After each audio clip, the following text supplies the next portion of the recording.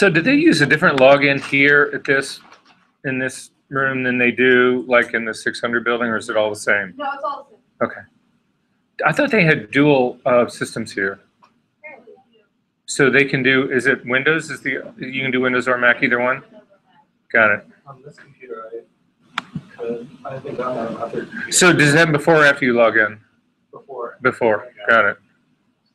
But it has like in the photos to get like the digital lab. I've never gotten that before. I don't think they have that at the digital lab. Okay, so if you jump into our website, I just want to talk about a couple things. The first thing up here is the way I want you to name your assignments when you actually turn them in. The majority of the assignments for this class are actually going to be turned in online, so it's a little bit less important, but I don't want to say it's not important at all. But anyway, it's the whole naming convention to use for your name when you turn in an assignment. But again, for the most part in this class anyway, this is really more for shooting assignments, but I wanted to mention it. For the most part, like I say, in this class, everything that you do will be submitted via Moodle. We'll go through that in just a second. I'll talk about one of those. The next thing down is the class announcements. That's just how I get in touch with you guys if I want to talk to you about something. I will do emails occasionally. I'll do a blanket email as well, or I'll do specific emails. But class announcements is one way. I'm the only one who can actually post in it. The Excuse Me, Do You Know How To form is a place where we can all post questions. So if you don't understand something, you got a question about something, do not send me an email. Put it here in the forum, because if you've got a question about it, there's a good chance other people are having the same exact questions about it. But also, equally important, if anybody in this room knows the answer to a question that gets posted there, please answer it. Don't wait for me, okay? If somebody answers a question and somebody else says, well, that's bullshit, put it in there. If you want to sell your dog, put it in there. If you want to, I don't know, have hot sex, put it in there. I can't promise anything, resolution to any of those issues, but I'm just saying that's where the place to, if you've got anything to say to the class or question or anything else, that's where it goes. Okay. So attendance is pretty evident in this class. It's extremely important because there is only 5 weeks of this class. Don't be deluded into thinking that you can just watch the videos. The videos actually do help a lot, but they don't replace the experience of being in a room with me. No. Anyway, just don't think of it in those terms. Okay, so pretty much all the weeks are laid out in the exact same way. It'll give you some idea of what we're going to actually talk about and do in this class. There's a whole thing here of course materials. These course materials are either links to websites, PDFs, there are just a bunch of things that you guys might find useful. My suggestion to you is that before you leave Columbia College, that you somehow manage to copy all this list of links, and that you also download all the PDFs. You may not be able to, I'm gonna tell you right now, there is an enormous amount of reading in this class. If you take a look at our week number 1, under the assignments, you will see all of these are reading assignments. It is just the nature of business. I will tell you something else. These lectures can get really long, and lecture by and large is really boring. So I do my best to try to engineer things so that we are actually working on something, doing something in class. But if you find yourself getting really tired, stand up, walk around, jump up and down, do jumping jacks, do something. Try to hang in there. I try to make it as engaging as I possibly can. But business by its very definition can be a rather dry subject. That being said, you've all expressed to me already how important this whole thing is to you, and so you just got to keep that part in mind, okay? There are this last set of assignments right down here, the last 4 down here actually are assignments where you will generate things and turn them back in to me that actually do get graded. There is a way I can track to see whether you guys are really reading these assignments or not. Don't make me do that. Okay. Yes? So some of this stuff kind of seems like there's not the same things I have to do for portfolio development. Is it okay if I cross it? Oh, of course.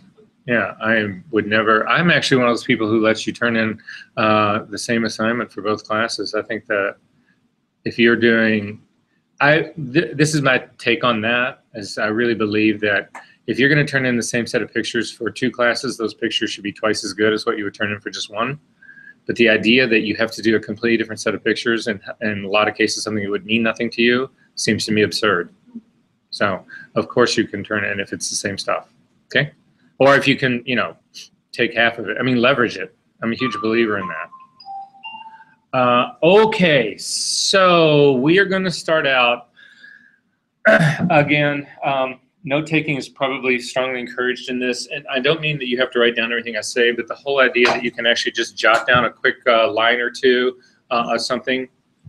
You'll see a lot of what we go over today is actually going to be repeated in these readings. Here, totally forgot about this. If you click on the read late assignment policy, it'll pop open, and this is my late assignment policy. I don't accept late assignments. That's it. However, there's a big difference in a 0 and an F. If you do not turn in, if you turn in something late, you get a 0 for it. If you manage to turn it in before the end of this 5-week course, you'll get an F instead of a 0, but that's a 59 into your grade average as opposed to a 0. You can't tolerate too many 0s without flunking. You can tolerate a few more 59s. So at any rate, you got to get it in regardless, so just don't get behind. It's only 5 weeks. And that's all that is. And then the next thing, the one other assignment in addition to the 4 that are at the very end that are not reading assignments is this one about introduce yourself and attach a picture. It's a form where you can actually put a picture of yourself, say a little bit about yourself. It's where other people get to, again, figure out who you are. We need to sort of jumpstart getting acquainted in this class, so please do that, guy. For me, you also need to respond to a couple of, you need to post 2 other responses to somebody or something that goes on in here. It's pretty self-explanatory. If you have any questions, put it in the excuse me, do you know how to form. Okay, so we are going to start out with really sort of helping you guys establish the steps that I think it needs to actually take to figure out the kind of photography you want to do. How many people in here really feel like they know the type of photography that they want to shoot? How many don't? How many people feel like, yeah, I'm kind of into this a little bit and I'm kind of into that a little bit? Okay, no, that's fine too. That's fine too. You can do both. That's not really, you know, that bad. However, what I will say about this is that the beginning part of this is going to be less about the money and more about your identity, more about really, a brand gets thrown around a whole lot, so I'm going to throw it in there as well. I don't tend to look at it quite that way. It's, I think, the same as other people sort of look at it. So I want to talk about that part in the beginning. And then, so there's a series of steps I'm going to ask you to take. You'll actually see it becomes one of these first 4 assignments right here, whatever, are actually going to help you articulate this. So I want to talk a little bit about that so that you have some better idea about how to do this assignment part. So the very first part I'm going to say that you really need to do for yourself for a successful business is you really need to define yourself. You really need to establish what kind of photographer you really want to be. A lot of people would say you need to find your niche. You need to find what's special and unique about you, the kind of thing that you want to do. So it's not enough for you to say that you want to shoot fashion.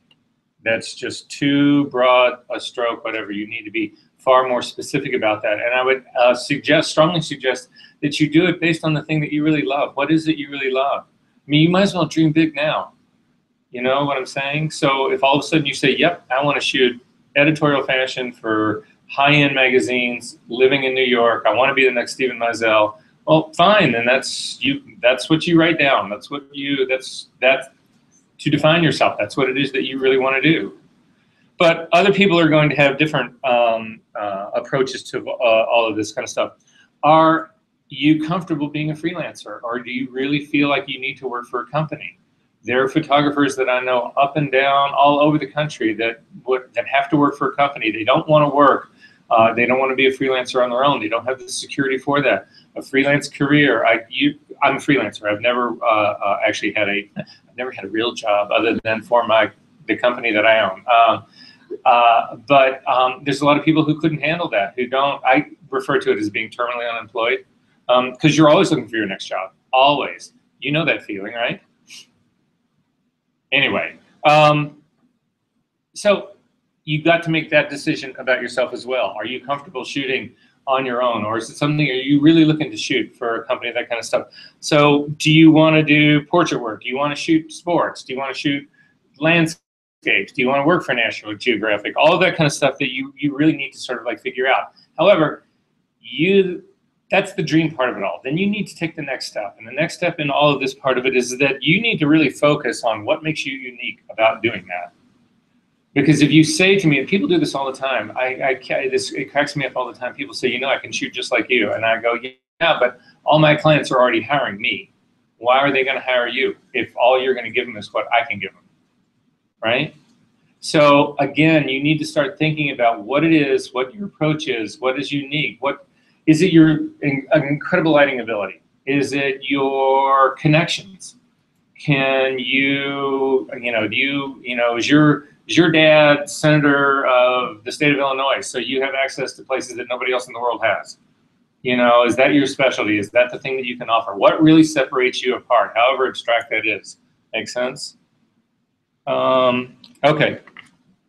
The next thing you do, and this is actually, people, I say this all the time, and people, you know, you guys have heard this 1,000 times. Nobody ever bothers to really, really do what I'm going to ask you to do. But you'd be shocked at how important this ultimately ends up being. So the next thing is you need to set a goal for yourself, a series of goals, not just one. What you really need to think about now is the 1-year plan. Where do you want to be in a year?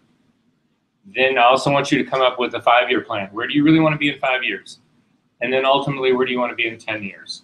Now, it can be a quick one sentence. You don't need to actually drag this out really long, whatever. But the 1-year plan, I'm graduating from Columbia. I want to be in the photo business. I want to be in the photo industry somehow.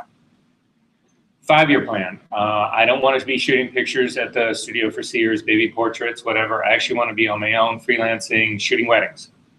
10-year plan, I actually want to have 4 or 5 people working for me, also shooting weddings, and I'm taking half their money. 20-year plan, I want to be on some island, retired, because I fucking hate photography. No. So again, you need to, this should be something you actually write down, because you'd be really shocked how fast time goes and how doing something like that, and then every 6 months revisit that thing that you've written out and say, how well am I doing here? You know, so you do, your 1-year plan is to be doing some kind of photography out in the real world when you leave Columbia. 6 months from now is going to be really close to your graduation date.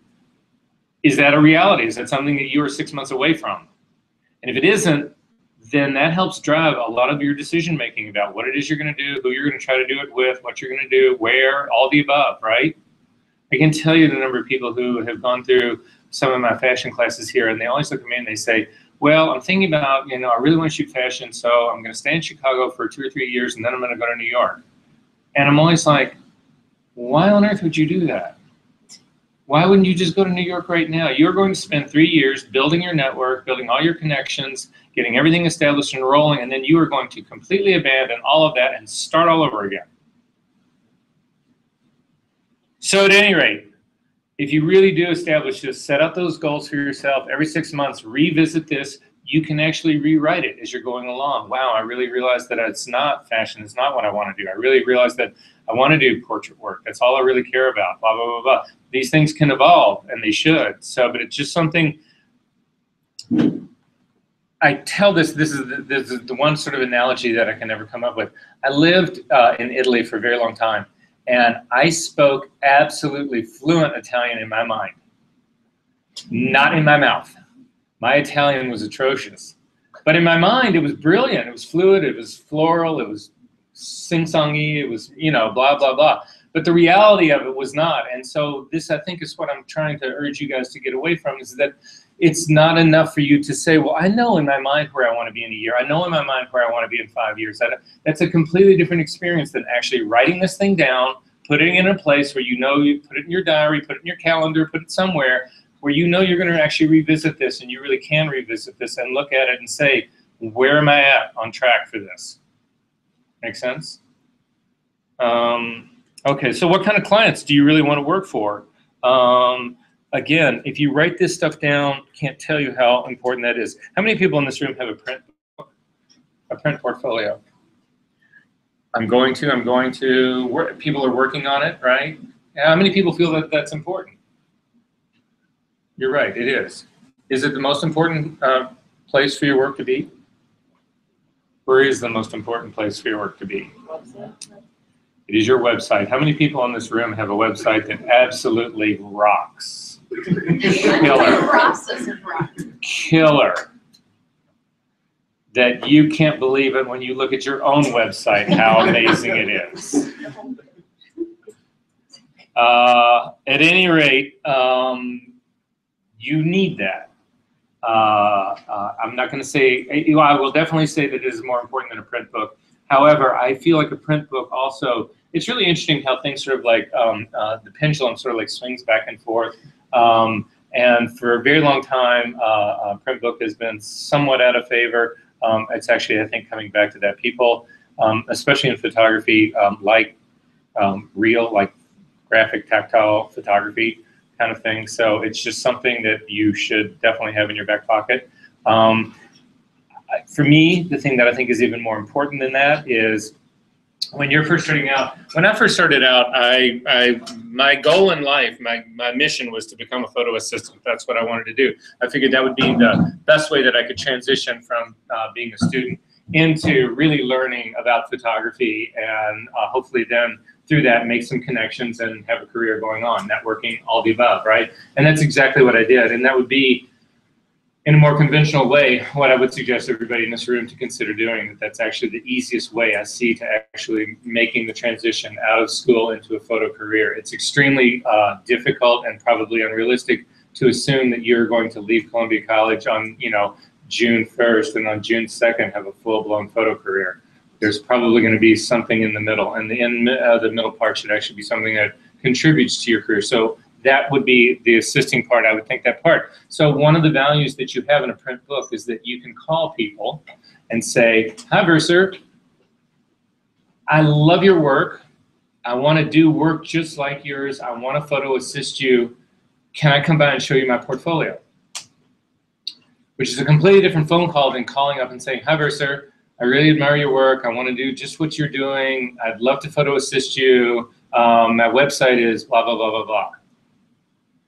The two different experiences can't even remotely be compared to one another. In one case, you might as well send it to me in an email and I'm not going to care. In the other, it's actually an opportunity for me to physically meet you and to sit down and talk about something. And so what is it we're going to talk about? Wow, can't believe how well the Cubs are doing. Or, fuck, I can't believe Scandal's not on this week. Or, we're not going to talk about that, but we can talk about your work. And so the advantage of having a print book is that you can go and meet somebody and at least sustain 10 minutes of conversation focused on just looking at your pictures. In that period of time, you give somebody a chance to actually see who you are, what you're interested in, how you communicate, some sense of who. We went around the room tonight. You told me your name, your favorite movie, and I had a whole sense of, I don't know exactly who you are. I'm not going to go out that far, but I do have some sense of who you are, right? And so for me, that's one of the single most important things about a print portfolio, is that it gives you something to actually talk about. Can you do it with an iPad? Of course you can do it with an iPad. It can be electronic. Again, I like tactile. That's me. I think you'll find a lot of people respond the very same way. In most cases now, at the level that I'm shooting at, or the work that I'm doing right now, what most people will do is they will look at my website initially, and they'll ask to see, what they'll do is they'll look at a whole bunch of websites, and then they'll call in a set of print portfolios because they really want to be able to compare a group of photographers sitting around one big table. So there'll be a huge table like this. There'll be 10 people, creative directors, art buyers, whatever, all sitting around, 15 portfolios laying on that table, and people are just randomly going around and looking at stuff and comparing it, and that ultimately is what you get the job out of. So it's an important thing to have. It's something you guys need to focus on and think about. So some of you guys had said that you're really not sure what it is that you're trying to do right now, what style of photography, or not style, but the type of photography. Some people want to be wedding photographers, some people want to be portrait people, some people want to shoot fashion and weddings, some people want to shoot anything as long as it pays. This is the one piece of advice that I can give you is this about all of that. If you are going to do that, those multiple disciplines, it's not a fucking thing I hate about this room. I can't see you guys in the back. I mean, it's like, anyway, sorry. Language. Anyway, if you are going to do multiple disciplines as far as it goes for photography, you have to have multiple identities. There's simply no question about that. If you're going to be a wedding shooter and a fashion shooter, you need two completely separate websites. You need two completely separate portfolios. You really need two completely separate identities. So does that mean you need two completely different names? I don't know that I would necessarily go that far, because that can start to get a little creepy, you know? Wow. Anyway, but you really need to keep those things separate. And the reason you need to keep those things separate is that people are always looking for the specialist. They do not want somebody who can do two things. They want somebody who does one thing incredibly well. So then you just lie to them about the other thing. Okay. Going back to what Matthew brought up earlier, the next thing you need to consider in this whole thing about starting out your whole career. So you're going to define yourself, you're going to set goals, you're going to build your portfolio and your website, and the last thing on this list, immediate thing on this list, is you need to network like crazy, because that is what this is really all about. Who do you, if you had a job that came up, or you wanted help doing something, whatever, who would you go to? You go to your friends, right? You call up your friends and say, I'm doing this, can you help me out? I'm doing that, would you help me out, whatever. That's what everybody does. It doesn't matter how big the business gets. Everybody hires their friends. So your job, if you're looking to be successful, and no matter what it is to be friends with whoever you are hoping to actually get work from. I work with a stylist. I shoot a whole lot of Nike, or I'm shooting a whole lot of it right now. And I work with a stylist who has got to be the single most brilliant networker I've ever seen in my life. We work in this huge studio. She knows everybody's name, I mean everybody. The guy who fucking cleans up the bathroom comes by, gives her a big hug, they chat. I mean, she has got this down to an art. And so it's just something that you've got to, like it or not, you've actually got to do it. So how do you do that? How do you network? Well, there's a couple of things I would suggest to you. Fellow photographers, I mean, you guys have just met me. You have just met each other. So that's the first place you can actually start in this. Pretty much all the people I know who have gotten really good jobs assisting have ultimately done it because they had a friend or they had worked on a job with somebody, they knew about somebody. The third assistant or the second assistant gets sick. It's a last minute deal. Oh, I'm going to bring Katie in, or I'm going to bring Chelsea in because I've talked to them, I've worked with them before. And then all of a sudden you guys are in another situation where you actually get to meet a photographer, work with them. So there are photographers, there's students who have left here in the last year who are actually working here in Chicago for really pretty much all the talent that's here in Chicago. And if you guys know those guys, then again, that's a tap that you've got right there in terms of being able, a connection that you can get to them. Hey, do you think you could, see if I could come in and show this guy my book and, blah, blah, blah. Again, first place you can go to. Second place you can go to is there are professional organizations that deal just with photography. The APA is probably the most famous. So it would be the first place that I would go to. There is a Chicago chapter of the APA, and they have bar night. They do it like 2 or 3 times every single month. And the only sole purpose of this is networking. It's the meet and greet place. They also put on events, pretty much like Apple puts on events that'll be lectures, that kind of stuff. Those again are it's places where you can put yourself where you are with people who are like in kind, like-minded, right? So again, it's all of a sudden, whatever. It's just a way, it's a place to put yourself in to connect as far as that goes. There are still all the photo lectures that happen here at Columbia College. You should be at all of those. Again, a ton of people who shoot in this business go to those lectures. And if you put yourself as an opportunity that you can meet those people there. Now, I'm not saying you will, or it'll happen every day that'll be really fruitful, but I'm just trying to say, you're trying to put yourself in a position, in a place where there are people who you could work for. The Apple Store events. There's a series that they do photographers probably 6 times a year. Those would be other things to sort of work on. Finally, there is the broader social media context of it all. So again, you can follow people, you can Instagram, Tumblr, Pinterest, Twitter, Facebook. All of those things are all avenues for you guys. If you've got a photographer that you really want to work for, start to follow them, blah, blah, blah, blah, blah. Again, it's just the beginning, right? Are there questions about this? I told you this is kind of the boring part. Don't worry, we're going to get to the really headachy math part in a minute.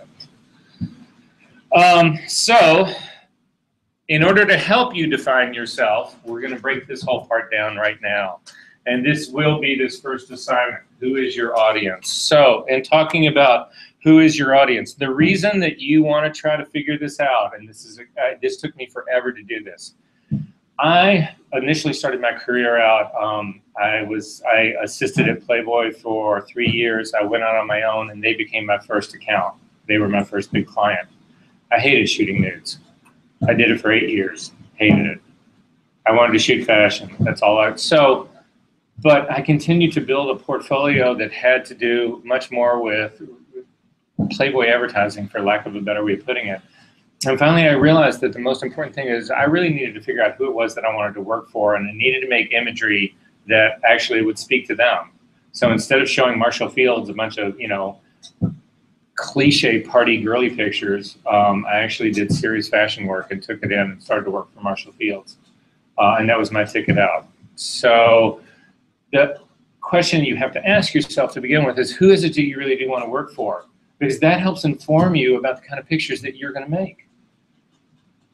So I think one of the myths that gets perpetuated here at Columbia that's unfortunate, it works for fine art photographers, but it does not work for commercial people. And I'm assuming that you're in this room. Well, let me ask you this. How many people in this room are really hoping for a career as a fine art photographer?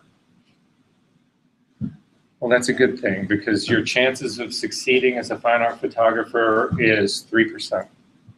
3 out of 100 people who have the ambition of being a fine art photographer will actually succeed at that. And the truth is, they won't succeed as being a fine art photographer. They'll end up being a teacher who does fine art and is represented by a gallery and will sell $10,000 worth of work a year, but make a living as a teacher.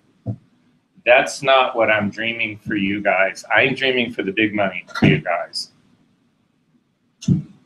So you got to ask yourself, who is your audience? Yes, Matthew. So what is the percentage then for other areas of art? I have no idea.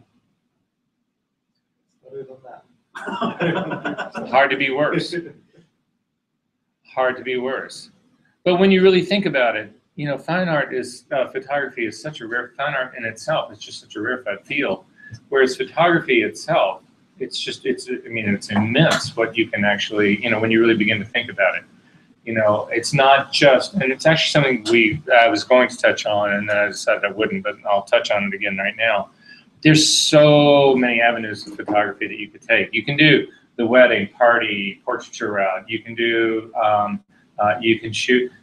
A really good friend of mine is there, and there's a whole team of them. There's actually a student of mine from here who's on this team who shoots all the work for the Art Institute. There's an entire department that just photographs that collection. It's insane.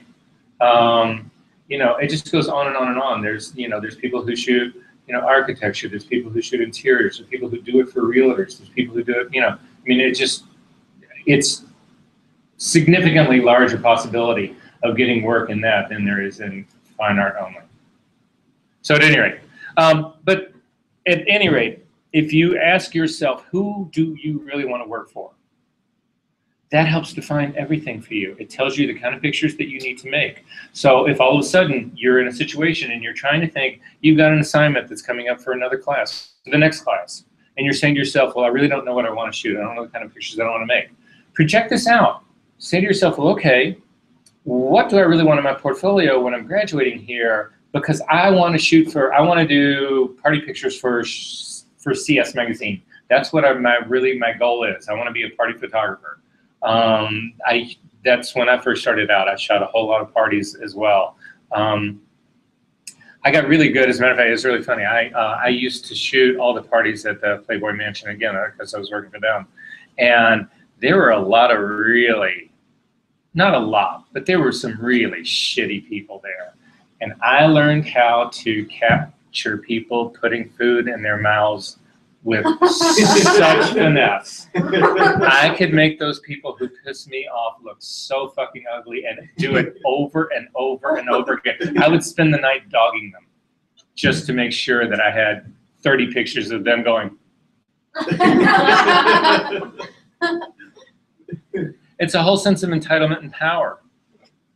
Anyway, but back to this. If you really establish in your mind who it is you want to work for, it tells you the pictures that you want to make. It's really ultimately what helps define your brand. Now, when we talk about brand, is there anybody in this room that, I mean, this word's been bandied about a bunch, but everybody in this room feel good about what branding really means, what we're really talking about here?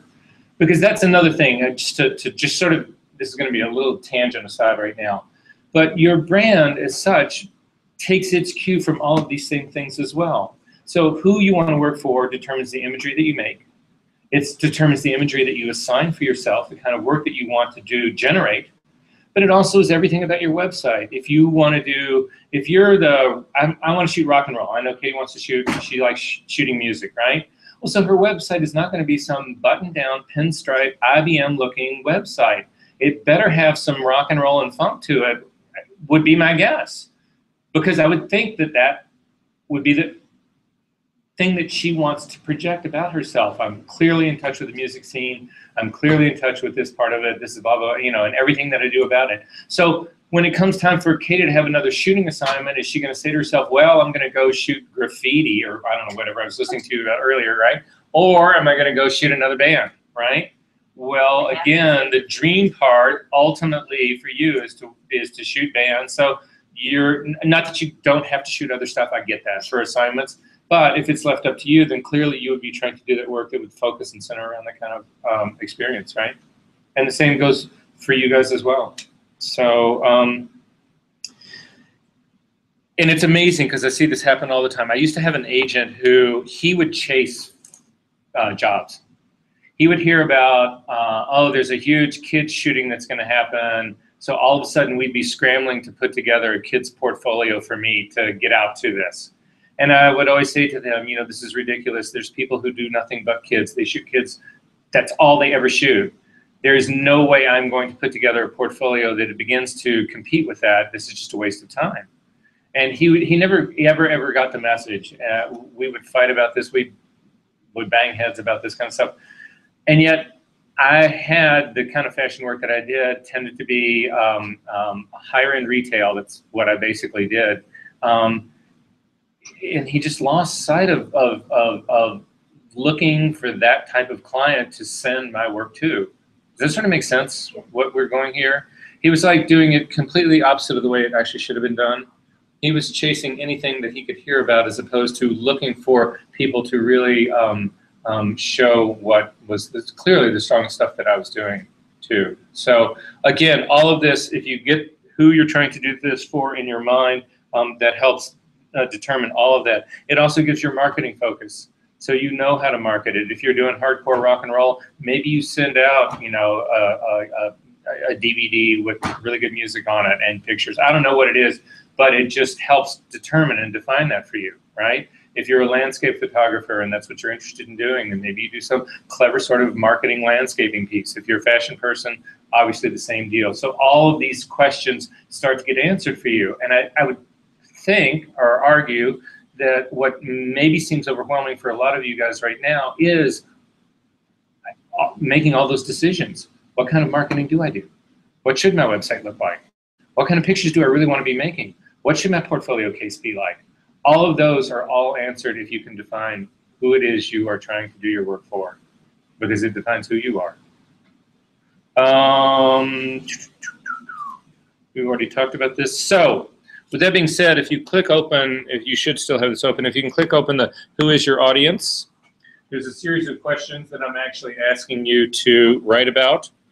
And it's these guys right here. So in thinking about your target audience, I want you to figure out what do they like and not like? What are their buying habits?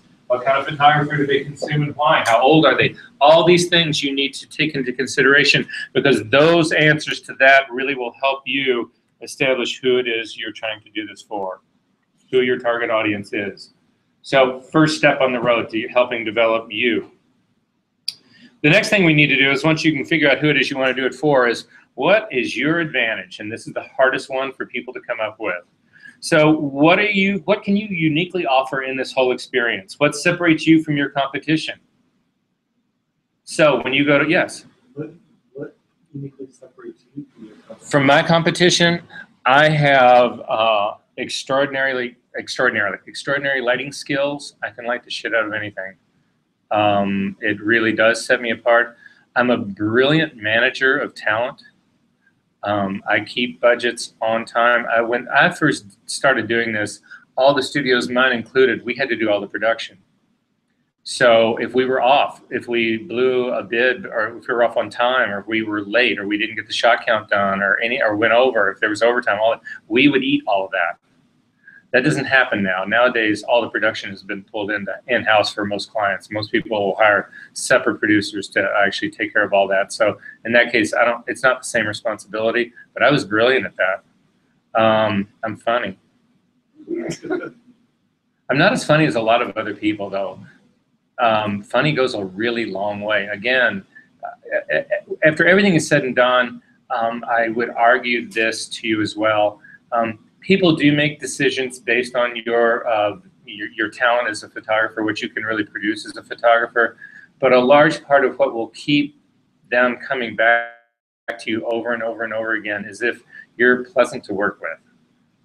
Again, funny goes a long way. So, yeah. And I've been really lucky. I've had accounts that I've had for 15, 20 years, which is people hear this and they're just blown away. I'm still shooting for Carson Perry Scott. I started shooting for them in the 90s. Which is nuts.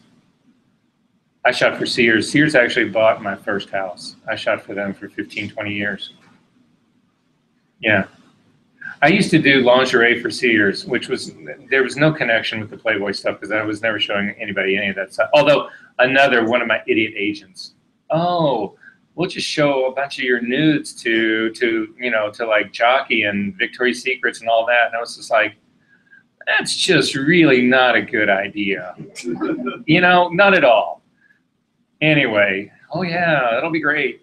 No, blew up in my face. Anyway, yeah, so anyway, I did Sears lingerie, and they did, it was usually 10 days out of the month, and I did every single month for almost a decade. Yeah. Anyway. So your advantage, what is it that you can really offer? What separates you from your competition? Well, part of that would force you to actually figure out what your competition is doing. So that becomes another issue that you've actually got to mark down and consider in all of this, is that who is your competition? What's the kind of work they're doing? What then can you do that they can't or they're not doing? And rate cannot be the only thing that you consider in this, meaning they're doing it at $1,000 a day, and your advantage is that you'll do it for $5. Not a good strategy, put you out of business. But all sorts of specialty things. Are you the underwater fashion photographer? Yep, I do all of my work in a swimming pool. That's all I do. Now, that sounds ludicrous to me, right? However, who's the doctor guy who only does all those underwater pictures of fashion? You guys know who I'm talking about? No, female only underwater.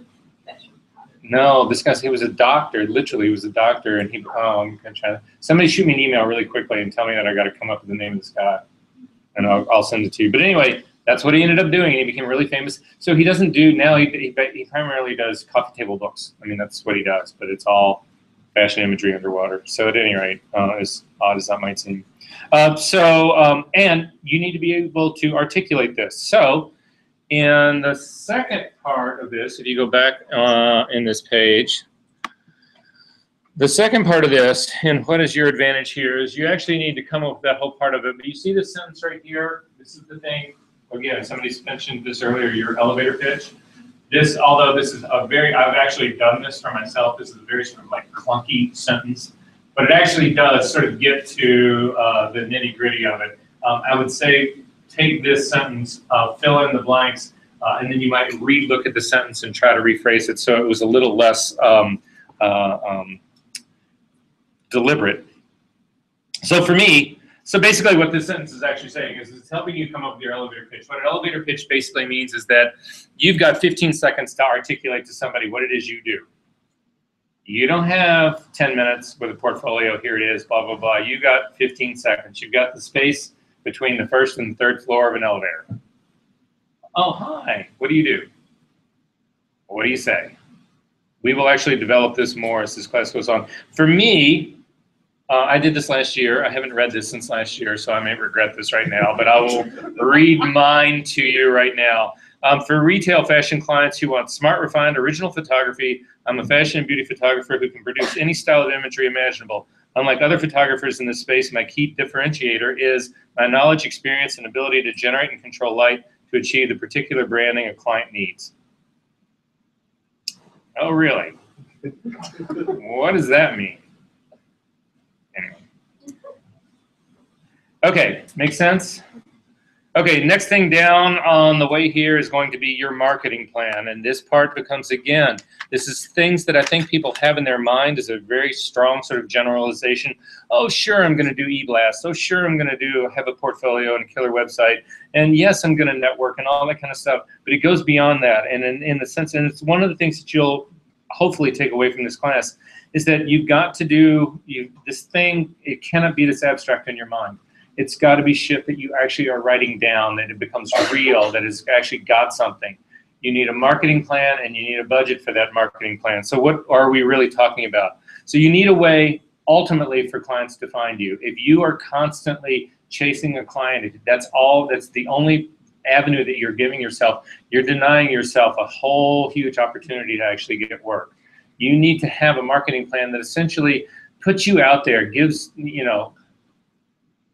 presents you to the world in such a way that people can find you. Instead of you having to find every one of them, you actually want to turn those tables. You have a much better shot if 100 people come looking for you than you to go look for those 100 people. Does that make sense? So that's going to be one of the issues that we actually are going to talk about here. And marketing, when you think about it, marketing like anything, like your portfolio, it cannot be a one-shot deal. It's got to be something that you're going to do for the rest of your life. So you need to consider the activities that you're going to do for all of this and how much money you're going to actually spend doing it. So for instance, let's say that you have got 5 clients that you've worked for a long time. They're good, solid clients, repeat business, the whole 9 yards. And you've got 15 clients that are prospective. They're people you'd love to work for, but you haven't been able to work for them yet. So part of your marketing plan could be, all right, I'm going to send a postcard or a nice little, maybe something a little bit, maybe a flip card, something a little bit better to the 15 that I want to work for, but I'm actually going to put together a small micro portfolio for the people who are my clients. I'm going to spend 20 bucks each on the 5 that I work for all the time, and I'm going to spend $1 on the ones that I want to work for. You need to work that out in your mind, how you're going to do it. And it's got to be sustainable. It cannot be a one-shot deal. You can't say to yourself, okay, I'm going to do this one big push. I'm going to spend a whole bunch of money and kick it out there once. Half the time it'll go in the garbage unopened. And then you've shot it. You've lost your chance at all of that. So this has got to be something that you are consistently doing, and that's got to be in your plan. So it's the big money, it's the little money, it's how often you're going to do it, how often a year you're going to do it, the whole 9 yards. And in that regard, the things that you need to consider as far as your marketing plan, social media would be the top of the list in terms of how active you are on social media. Do you have a blog that you are writing? If you are, and a lot of people would suggest this, if you are, how often do you update your blog? It should be at least once a week. There's a girl who was in my fashion retouching class 5 or 6 years ago. She was actually very talented. She wanted to become a fashion shooter. That's what she wanted to do. She went to, her family was from Boston, so when she graduated from here, she went back to Boston and she hit up every fashion photographer on the East Coast that she could find. She hit up everybody that she could find. She could not get the first nibble, not the first bite. I want to assist you. No, didn't work. Her other real passion in life was travel. She started a travel blog, In her first 6 months, she ended up with 300,000 followers. 300,000 followers. Every single travel magazine in the world hires her now, pays her, flies her all over the world to do anything basically that she wants to do, because those magazines get her 300,000 followers every time they hire her. She's written her ticket. She only travels first class, and she writes it. She goes, you know, she'll travel and leisure. Well, I want to go to Bali for a while and shoot food. Okay. Well, I'm tired of Bali now. I want to go to Vietnam. Okay. I want to, you know, it's summertime in Russia. I want to go and, you know, shoot architecture. Okay. I mean, it's insane. It's absolutely insane. It's all because of her blog. It has nothing to do with her photography at all. Do you do any social No, media? I don't at all. No. But He also started before social media too. long before social media. So at any rate. Okay, so anyway, that's one thing and should be the top of your list. Direct mail is another. Direct mail is actually direct mail suffered seriously in the age of electronic because, again, it was so easy to do e-blasting and that kind of stuff. But direct mail has actually had a resurgence now, and it's something that you should seriously consider. Why? Not everybody's doing it. Nobody is doing it. And that really separates you apart. That sets you out. All of a sudden, you get a handwritten, letter that's got some amazing little promo piece in it, whatever. And people love to put that shit on their walls. The more interesting your pictures are, the more likely they are to do that kind of stuff. I don't know what's going on in your portfolio classes, but that hopefully will be a whole part of it all. There's other things, events. So there's a whole series of trade shows and professional portfolio reviews. Has anybody in here ever done one of those? There are other ones. Like for instance, right now, this month, Photo Expo is going on in New York, and there's a whole series of professional portfolio reviews, and they will post. So you have to pay to go to them, but everybody I know who's actually done it says it's amazingly worth it. And so what they end up doing is they'll end up getting a whole series of art directors, art buyers, all that kind of stuff, and they get huge numbers. They'll get like 300 art directors or art buyers, and then you get a list that you get to pick from.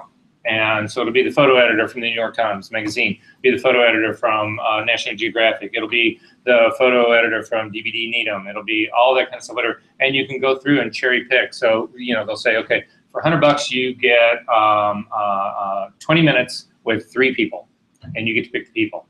It can be an amazing thing. Number one, you should be getting good feedback, but number two, again, you're getting your work in front of somebody, hopefully somebody that you hopefully want to work for, right? So those things can be, I actually don't put those things down. I actually think that there's value in those guys.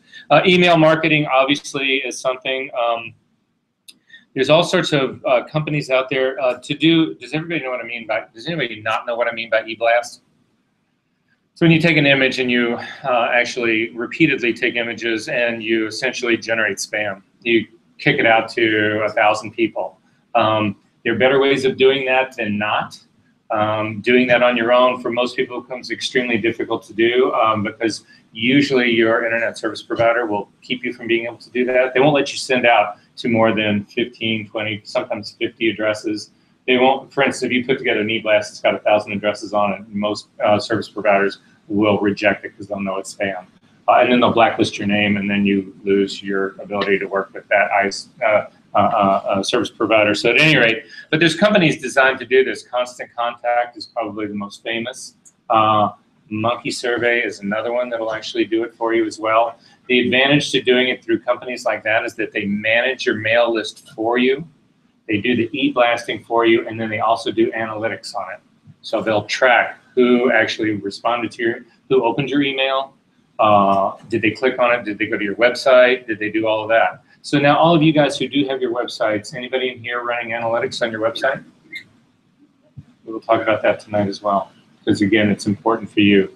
It'll give you not only an idea of what's working, but who it's working with. So the assignment ultimately in this is that you are going to build a spreadsheet that talks about the time a week you're going to spend on your marketing, the budget that you're going to do for that, and you're going to lay out your timeline about how you're actually going to spend your money over the course of the year, doing all of these options in here. Oh, the last one, local advertising, which actually could apply to the people here talking about doing weddings, that kind of stuff. Again, there's the Chicago Bride is a magazine that's dedicated strictly to the wedding industry here in Chicago. If you're shooting weddings and you're not advertising in there, you're an idiot. Okay, so we already talked about this a little bit. Your website, how great is it? Is it really as good as you are? It's everything as far as this whole part goes. It should reflect your style of photography. Again, if you're doing multiple disciplines in photography, you need multiple websites. There's no crossover. Do not be showing your fucking fine art pictures to wedding clients. They don't want to see it. They don't care about it. They think you're a student, and they don't hire you. Yes. What about like fashion product? Could you do two separate? Completely separate. Completely separate. One, you're a people shooter. One, you're a still life shooter. And they absolutely do not relate. Yeah, I mean, there are people, I've got to be really honest with you. Like Raymond Meyer is a guy, he's really more known for his still life stuff, but he shoots people. People hire him to do that. He's been doing this for a really long time. He's really famous. And so it's not that, you know, in his case, he could probably mix that up. But I would argue that in your case, you don't want to do that, because somebody who's looking at your site who wants to hire you to shoot people, they don't want to think they're being distracted. Somehow they want, oh, I just want the best people shooter of all time. I don't want somebody who does other things. You know, jack of all trades, king of none. Yeah. Yes. Matthew. Fashion and beauty. Are those close enough? Actually, they are close enough. I mix mine together, but in my website, if you actually look at my website, you'll see that the beauty, it's done in sections. That whole part is actually pulled out. But yeah, I actually do that. And I would keep it that way. Although there's a lot of people that argue you should keep those separate as well. There's a lot of the guys who are shooting beauty in New York, and that's all you see. So for me, I really use the beauty part to boost the fashion. There's not that much beauty work here. It helps. But again, in New York, there are just too many guys that are people who only shoot beauty, and that's who you're going to be up against. And so I would argue that just a really, really strong beauty website would probably serve you better. Okie dokie. So, but back to this. Does your website really reflect the style of photography that you do? How many people in here are working with a canned website? How many people in here do live books? Anything like that? How do you guys, where did your website come from? Squarespace. Squarespace, that's another option. But Squarespace is a canned website, basically. Or Lightroom generates websites, you know, all that stuff. I mean, you can do it at all sorts of levels.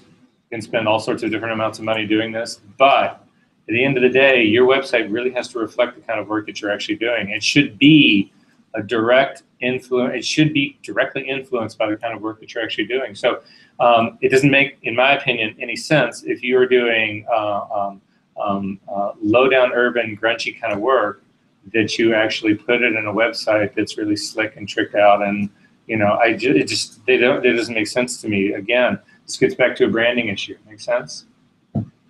Okay. There's a number of things that you need to think about your website. This goes to, there's a whole series of practical issues here. How often do you guys update your website? It's a problem. One of the big issues with it is that Google and the search engines, the algorithm that they use for their search engine, what causes you to have a higher ranking in the whole game has to do, there's a whole cornucopia of things that are involved in optimizing your search results. We will talk about that 3 weeks from now. But one of those is how often new content is appearing on your website. They track that. And so at the very least, you should be swapping pictures every couple of weeks, even if it's just a rotation, even if it's not new work. You pull 2 things out, you put 2 things up. There's new content on your website every couple of weeks. So Google's algorithms are very smart. I'm not sure they're that smart. So, but at any rate, it should be, you should be generating activity on your site to actually get your rankings to go a little bit higher. So a highly functional site should have this on it. You should have clear contact information. can't tell you the number of people. It blows me away who go through all the trouble to get this really cool, amazing thing going, and then don't have a way for anybody to get in touch with you. So again, your contact information, an about page, whatever. A lot of people would argue that you should be doing the biography section, that you should have a little, picture of yourself and all that kind of stuff, you and your dog, and talk about how grand life. I don't do that. That's just me. Going back to what you were talking about, Matt, well-organized portfolio sections or galleries, your portfolio section should be strong. Now, how many people here, has anybody here gone actually through an entire portfolio development class yet? Okay. In that class, did they stress in that, in terms of actually talking about it, editing your stuff, really having images support other images, really having a sort of cohesive look, all of that, right? Again, your website should actually have the exact same thing. I always talk about it in terms of imagery that supports other imagery. And that this is another thing that has happened with other agents in the past, is that I'll have one stunning image that does not fit anything else that I do. And no matter how much you hate to lose that stunning image, if it does not support the rest of your work, it's a distraction. It's a distraction to you, and it is to everybody else who sees your site. So as much as you might love that, you have to let that shit go. And it's one of the hardest things that there is to do, but it's something that you have to do. So at any rate, really well-organized portfolio sections or galleries. If you are, now this really depends on how you guys are doing it. For the people who are considering doing weddings, I'm not sure. So when you guys shoot weddings, do you just shoot and give the people the files? How does that all work? That's what I And what are your packages like? Well, for me, I do hourly, and then I'm still figuring that out. Okay. With how many images they get, but I go hourly. Okay, so you charge hourly for the wedding, for the shooting. Yeah. Then do they pay for prints, for files, or okay? So then that's when you talk about packages. That's what you're really putting together for them. So did they ever get the raw files? Did they ever get the files that you shoot? Right, because that's your ticket, right? I had a bridezilla who threatened me and told me that I owed her all my raw files. So you clearly want to have the contract that avoids that in the beginning. Yeah. We get into this in a really big way in this class, in terms of being able to generate the very explicit language. Because one of the more difficult things that you guys face, that people who, more like me, who do more commercial stuff, is for the most part, now this is not always the case, but for the most part, the majority of the clients that I work with understand how this game is really played. They understand that they're getting to use the imagery. They don't get to own it. Working with, the brand new bride every other day. I mean, every client's a new client, is a brand new client. You have to educate those people into all of that. And it's something that's much easier, or at least, I don't necessarily easier, but it's a much better game to play before than after. But in doing all of this, is this all automated on your website? All the packages? Yeah. No. Why not? Why? Why wouldn't you have it that way? Why wouldn't you have there, slip in your credit card, buy this package, and you don't have to fucking deal with it? What? I want to meet them. Oh, okay. Well, you met them when you shot the work. Oh, well, yeah. What I'm saying is, after the fact, wouldn't it be nice if you didn't have to deal with any of it? If you had a website that was engineered that they could simply pick all the pictures in the world they wanted, it all starts getting added up, they throw a credit card in at the end, and you don't ever see it or deal with it ever again. You just get the check at the end of the week. Way better, right? In all likelihood, they're probably apt to buy more because they'll go back again. So it's just something to think about in terms of your website. E-commerce is a huge part. Amazon has actually gotten into the business of working with smaller people to actually make this all a reality. Square, the credit card people, they're also equally involved in this whole game. But it's just the whole idea that you could actually, have a system put into place, even if you had to some website designer design this for you, that you could then just, you do your shooting, it becomes a gallery, you pump it out onto your website, whatever, and then all the money part, all the issues, the printing is all automatic. All of that is just taking care of it for you. You don't have to deal with it again. It would be a huge boon, I would think, to you, because then you don't have to spend your time doing that. You can spend your time shooting. Anyway, something to consider. in your website. E-commerce is a huge issue that you guys should be thinking about. Even if you're not doing this kind of work, you should have some sort of file delivery system on your website. For every client that I actually shoot for the most part, I'm there and we're shooting and dumping stuff directly into their servers. So it's not something that I really deal with a whole lot, but it certainly could be something that you guys deal with. And it's just a part of your website or the part of what you have bought from whoever your service provider is that gives you space to upload files to. You can sort of do this through Dropbox or through, yes. But again, it just starts to become somewhat onerous. It's better, again, if you have it on your website with your name all over the website and your contact information all over it, instead of sending somebody a link to a complete anyway, you guys get where I'm going with this. Again, if you're doing a blog, a lot of people would argue that that's a really positive thing because that too generates new content for your space, and again, will feed into Google's search engine optimization. Yes. Well, what kind of blog? Like, where would you blog? What would you recommend? You can blog about anything. You can blog. No, not where, not what, where, like what sites. On. So like Tumblr, you can only post like a couple photos. I want to post more. I want to post like 20. Most people that I know that are serious about blogging right now are doing it all through WordPress. Okay. Do you think that successful blogs have a lot of writing to them? Because I hate writing, but I would love to put pictures. And that's certainly how you could go about doing it. What I would say is that probably should be a bit of both. And it doesn't have to be like, really time-consuming writing kind of stuff, whatever. It can be more clever caption on an image, that kind of stuff. You can sort of take it in that direction, I think. But I also know that, again, this girl who does the travel work, whatever, a lot of what her blog is about is travel. So but she's clearly a writer. Yeah. She clearly has that gift. I'm not a writer, so I can't really even go there, right? I'm visual. I'm dyslexic, so I love to read. I have a relatively good vocabulary. I spell on the order of a fifth grader.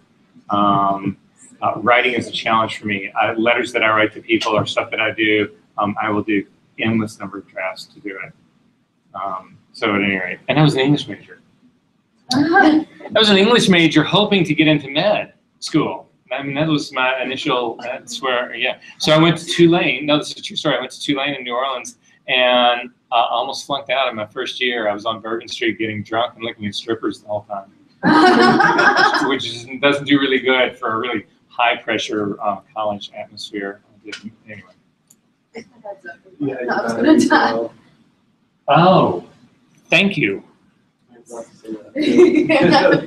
bugging me. Now you're going to say your hair is on fire. Also, your the due dates are Oh. April. No, that's fine. So I got to be honest with you. I did not put this website up until yesterday because I haven't had any time. So I'll change all the due dates. This is one of the things that you would think that Moodle would actually. Wow, somebody's not happy about something.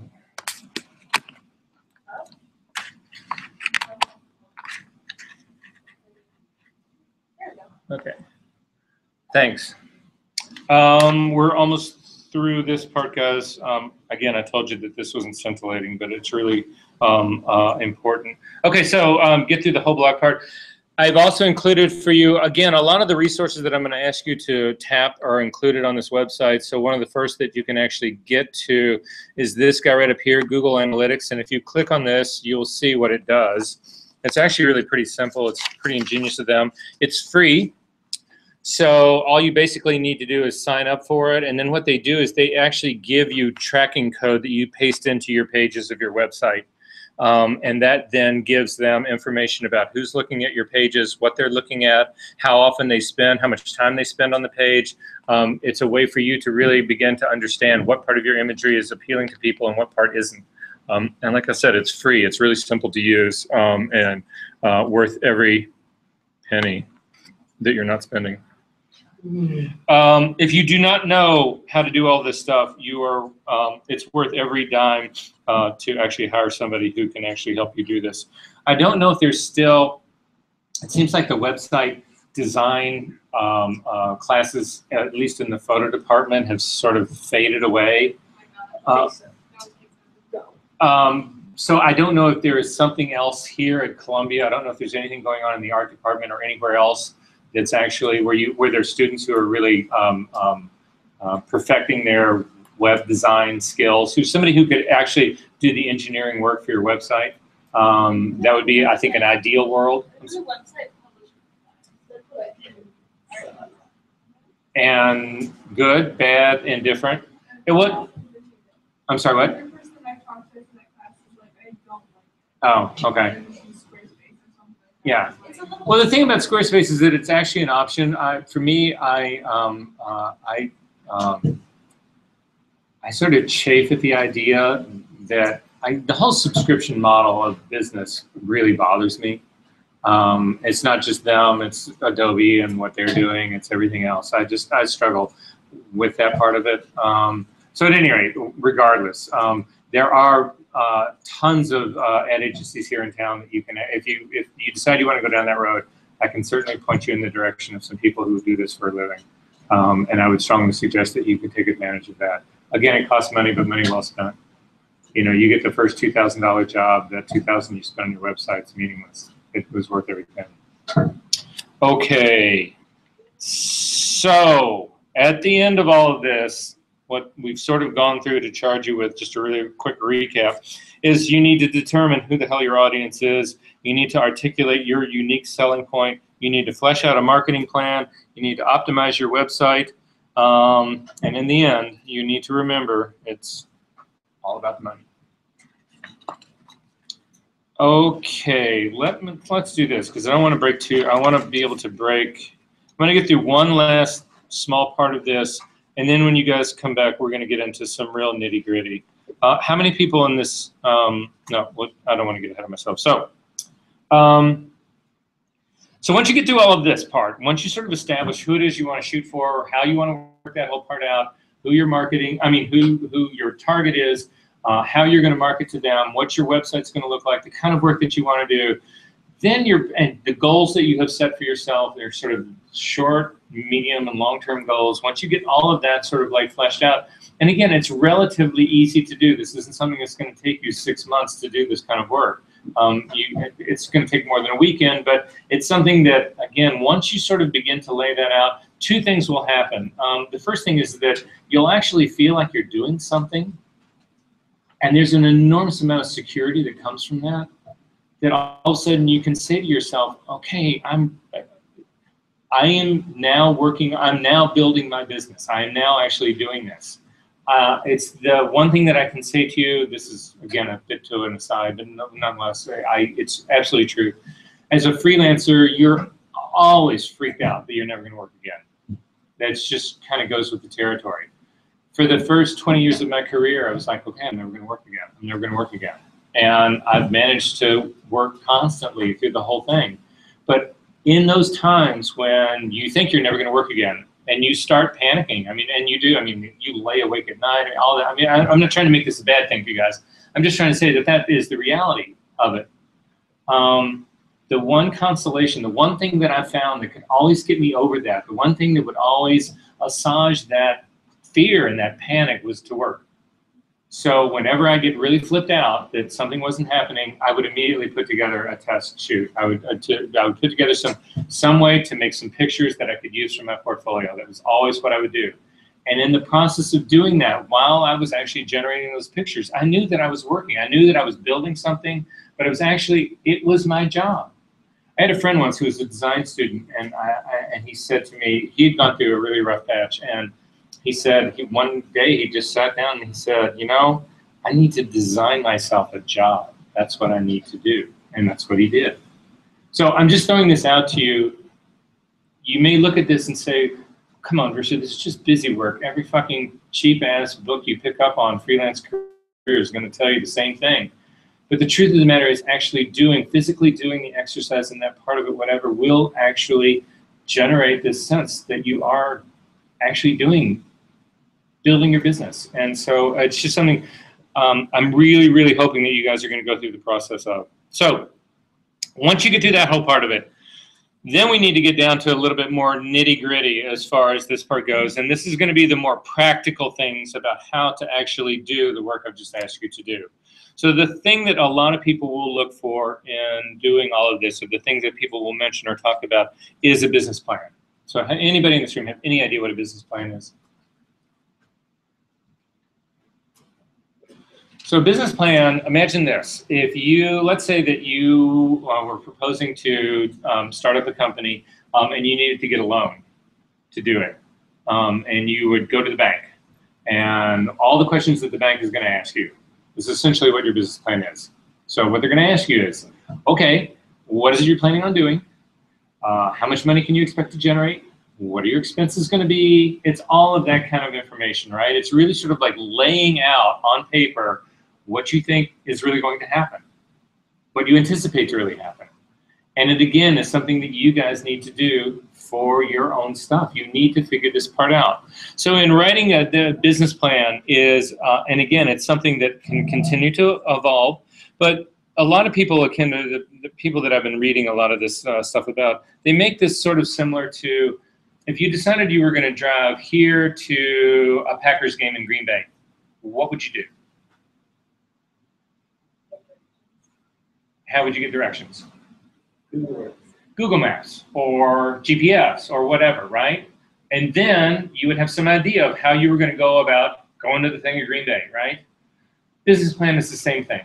It's a map. It's a model. It's how you are going to get from here where you're at right now without a business to the place where there is your business. It's just, how am I going to actually go about doing this? How am I going to go through this? How are you going to finance it? How are you going to fund it? Is it going to be mom and dad? Are you going to take out a loan? Are you going to do this on credit cards? Are you going to continue to work at Whole Foods? How is this going to happen? All of that has to be a part of your thinking in this. You cannot just wing this. In developing that plan, hopefully you will spot the parts that are going to be successful for you and also spot the parts that are not going to be and avoid those guys. So anyway, it's your vision. It's your vision about how you're going to get to where you're trying to get to. So in doing that, there are 4 key elements to actually doing this part. The first they call is your vision and your mission. So I said this to you before. I'm going to say it to you again right now. This is the best time of your life to dream big. And so the first question you ask yourself is, what is the dream here? Is it to be really rich? Is it to be famous? Is it to be rich and famous? Is it to be not famous but really rich? That was mine. I really didn't want, I don't like attention. I really didn't want any of that, but I really wanted the money.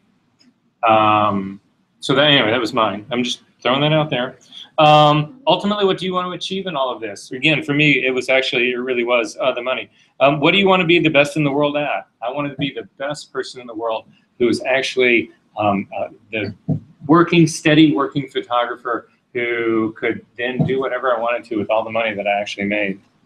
Am I focusing on the money too much?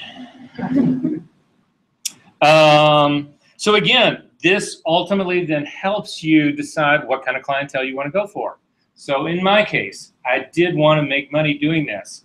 There is no money in editorial photography. So it didn't make any sense for me to go to try to work for Vogue or for Bazaar or for Elle or anything like that. It just made no sense for me to do that. That wasn't going to give me what I wanted. Now, does that mean I wouldn't love to have, photo spreads in Vogue and Elle and Bazaar? Of course I would. But that wasn't the ambition. That wasn't the goal. That was certainly, if that had become a byproduct of it all, that would have been fine. But that was not the goal and ambition. For a lot of people, that is. That's all they want to do. All they want to do is shoot, for do that kind of work. It wasn't that for me. So again, knowing what it is you really want to get out of this really helps you establish who you want to work for, who you want to do this work for. I was much happier working for Lord & Taylor than I ever would have been working for Bazaar. I would have gotten more notoriety at Bazaar, and I probably could have parlayed that into more ad work, which possibly should have done. But at any rate, you guess where this is going, right? So anyway, you need to be as specific as possible about this as much as you possibly can. You need to define, again, this gets back to the whole niche that you want to work in, the type of experience not only you want to have, but the experience you want to deliver. You know, do you really want to be the high-end person who only flies first class and does everything first class hotels? Is that the kind of environment that you want to work in and the people you want to work with? Those are really shitty people, by the way, just throwing that out there. But anyway, you get where we're going in here. So those two are dovetailed with exactly what we were talking about in the beginning, right? Finding your niche, who it is you want to work for. You need to articulate that. That's the first step of your business plan. The next part of your business plan is your milestones, and this goes right back to your goals. Where do you want to be in a year? Where do you want to be in 2 years? Where do you want to be in 5 years? Where do you want to be in 10 years? All of that, you need to actually define those things. Articulate those things in your mind. Don't just say, yeah, I want it to be really cool. I want to be really successful. And that's not articulating this specifically enough. Then the next thing we get down to is the marketing. And you need to decide in your marketing who it is you're trying to reach and how can you reach them. Right? So are you going to, let's say you want to be, the landscape guy. Are you going to send all your e-blasting to Elle magazine? Probably not. There would be no reason. That's not the kind of work that you want to do. Are you then going to actually research and find out who really does shoot landscape or architecture, if that's what you want to do here in town? Who does shoot landscape and architecture here in Chicago? Edric Blessing, one of the biggest in the world. At any rate, again, what kind of work do they do? You need to show them that kind of stuff. So then all of a sudden establishes to you the kind of marketing that you're actually going to do. Do they only do black and white? Do they only do large format? Do they only do whatever it is they do? Whatever, this helps establish all of that for you, right?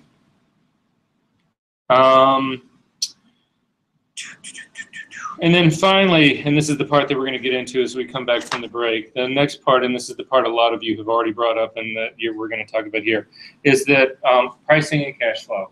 How do you price yourself? How many people in here have any idea what to charge? What's that mean? A little bit. And how do you know? It's a mix of not just the shoot itself, but also post-production. Okay. So is it based on hourly? Is it based on, what's it based on? Partly hourly and partly how many looks are in, just the final image, just say what. And gut instinct, and anyway, we're going to get down. Yes. How do you, I guess you would answer this later, but how do you, figure out what's a good price point and how to, up that without losing anybody? We're going to talk about all of that. Okay. Is a lot of your stuff the repeat clients or is it new clients? Both. Okay. So usually I have the same people, I have the same people from last year. Everybody, and then I'm having new people because of their friends. Right. Or other people that have heard about it. Right. A lot of moms. No, but that's actually that's the way most businesses actually start out and work. Is it's this sort of organic spread that goes out, and the thing that you're facing is a huge problem. It's a huge issue. So what I usually try to suggest, and the thing that I'm going to suggest to everybody in this class, is that number one, we need to find out what you really need to make to live. That's going to be where we start. It's not my main job right now, so I think that's why I was looking forward. But if you look at it, I could not live off of it. Yeah. So we need to, without getting into actually brass tacks, we're actually, when you guys come back after the break, whatever, we're going to start going down that road about really trying to establish what it is you need to live as a photographer or just doing this as a shooting business, not with something else on the side and that kind of stuff. In terms of the whole discussion about raising your prices and all that kind of stuff, that's a whole lot more complicated. We actually get into that a little bit later, but I'll give you the short answer right now. The hardest thing there is in the world, and it's the single thing that I try to convince everybody at this stage of the game, it's the biggest problem with lowballing to get work. And it's what every student who leaves school actually does, is they go into a situation that should be paying $1,500 a day, and they say, I'll do it for $5, because they want the work. And $500 sounds like a lot of money to begin with. But then 2 years later, you find yourself in a situation where you're really grinding it out, and you're doing $1,500 a day work for $500. And it's, how do I get my rate up? And it is so much harder to get your rate up once you've established it at that rate than it is to have gone in the beginning and maybe not gotten as much of the work, but said this is where my rate's at and just had it happen that way. That doesn't mean it's impossible, because now what you're faced with is justifying it. And in justifying it, you've got two options that are going for you. Number one, pretty much everybody in the world, I mean, CPS is a perfect example right now. They are expecting more money than they had last year, and everybody is essentially, not everybody, but a lot of people are actually supporting that choice and saying, well, yes, every year you should be making more money because it costs more to live every year, right? But the other thing is that you've got 2 more years of experience than you had before. Your imagery is better than it was before. If your imagery is better, then it's worth more. If it's worth more, you're going to charge more. I mean, there's all sorts of things, but the one thing that I would caution you against doing is just arbitrarily just saying, boom, my rate doubled, or boom, my rate's gone up by 25%, without an argument behind why that actually happened. And so your job now is to really come up with the real convincing argument of why you're worth 25% more, 50% more. And you simply lay it out that way. And I would suggest you also do it up front. And so when the next client, that's the friend of the friend, comes along, and let's say you did the initial wedding for $1,000 and now you want $2,000 for it. And you say to this new, they call you up and they say, hi, I want you to shoot my wedding. And you say, fine, I just need you to know right here, right off the bat, whatever, my rate has gone up significantly from when I shot Julie's wedding, and this is why. And you should also know that there's a number of people who have actually paid me that, and they're very happy with the work, and I think you will be too. Again, it's just you put it up in front. It's just like all this political shit that is going on, when you know, the nightmare stuff, the people who like try to hide it or sort of like sneak it in or around or whatever, it always blows up in your face. So if it's where you really want to go, my suggestion is you shout it from the rafters. I mean, you're out there as big as life saying, this is it, my new rate, and this is why, and I really love working with you guys, and I really respect your, blah, blah, blah. I mean, you sell it, but that would be my take. But again, it's getting your price up is tough. Right. And I've done it like slowly, so it has gone up, but it was like, I started out like just a little bit, and I've gone a little bit more, and so this summer I had like a rate that was up higher, and people did make comments about it. Right. And then I also put restrictions, because before I would just like shoot and be like, here's all pictures, and now I give a certain amount of images because that was a very big headache. Right. So, yeah. No, and we'll talk all about usage in this class, because the real truth of the matter is the shooting part, for the most part, doesn't mean anything anymore. It's all about usage now, which goes back to what we were talking about with a couple of other. Again, if we're talking in foreign terms to you guys right now, don't worry, we'll talk about all of this, promise. Okay, so pricing and cash flow, we're going to actually talk about that as soon as we get back. The last thing that I want to show you really quickly is this. Again, if you go back to our website, there's 2 things here you're going to care about. It's this, actually the second one right down here, this NPPA cost of doing business calculator. You are actually going to, I think, it may not happen this week. I don't think it does. It happens next week. Well, maybe it does happen this week. Nope, it does happen right here this week. The final assignment for this week is to actually calculate your cost of doing business. There's 2 things that you should look at. This first thing up here, the ASMP cost of doing business. This is strictly helps you sort of get in your head what the terms are that you're going to need to use to figure this out. The second thing is actually the calculator. We may actually do this in class if we have time. Google Analytics, I already explained to you what that is. This is just a link to that site. We're going to talk about the rest of this stuff when we get back. Oh, but the last thing I wanted to show you is when, in terms of helping develop out your business plan right here, there's also this guy right here, this photo business plan workbook. This will actually help you. It's actually something that's probably, you can do it on screen. You don't have to print this thing out. But in terms of the issues that we were just talking about, it really will give you sort of like a page-by-page place to sort of like fill this out, all this information out for yourself, and sort of try to develop that part. Does that make sense?